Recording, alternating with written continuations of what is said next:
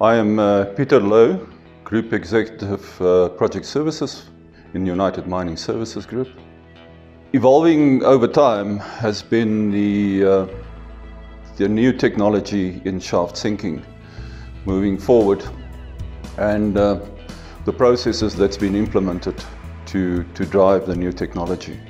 The aim has been that the shaft sinking technology is now driven by safety aspects more so than what it has been in the past.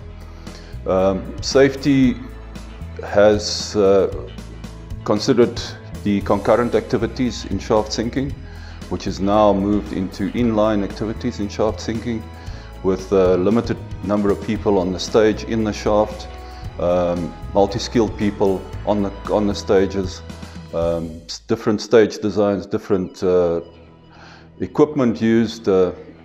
Stages are now designed with 5 decks instead of 4 decks like in the past. Twin system VSM muckers are used.